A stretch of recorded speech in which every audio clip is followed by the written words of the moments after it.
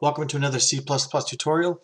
Today I'm going to talk to you about enumeration, and in the comments on lines 2 and 3 I describe what that is. Enumeration provides context to describe a range of values in which are represented as named constants and are also called enumerators. Nothing beats an actual example, so the keyword or the syntax for enumeration is enum, and then you give it a name. Let's say we're going to do a list of ranges, say, from people's names. So name choice.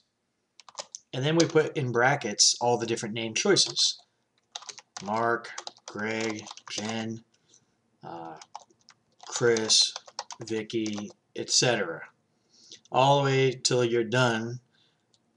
And then you just close the bracket and semicolon. Now what you just created here was these are actually constant integer values.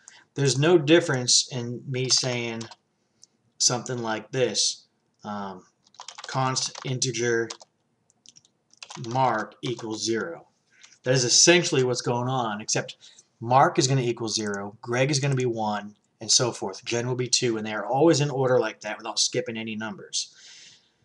And then instead of calling it integer, I'm going to call it name choice. Now this just makes it easier to deal with these ranges without having to remember numbers. So I could do if statements, and I can make assignment operators with this. So for example, I could do name choice, which is pretend that's just like saying constant or integer something, So name choice,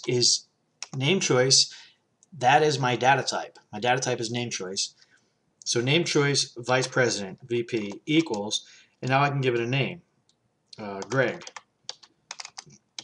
If VP equals Greg, then do something.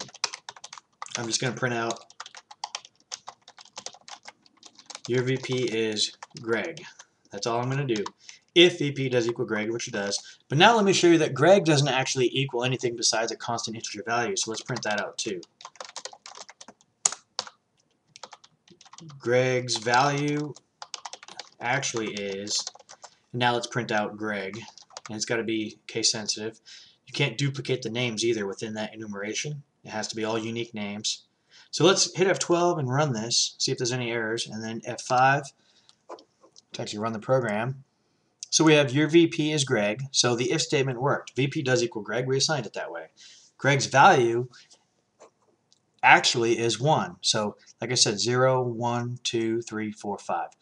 This simply just makes it easier to deal with names instead of numbers all the time. Instead of VP, set VP equal to 2. What does that mean? Well, it's easier if it's Greg.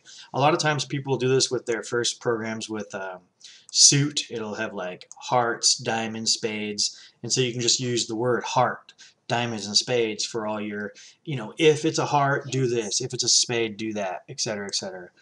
Or things of that nature. So anyways, you're going to see enumerated syntax, so I wanted to show it to you now. Hope this helps.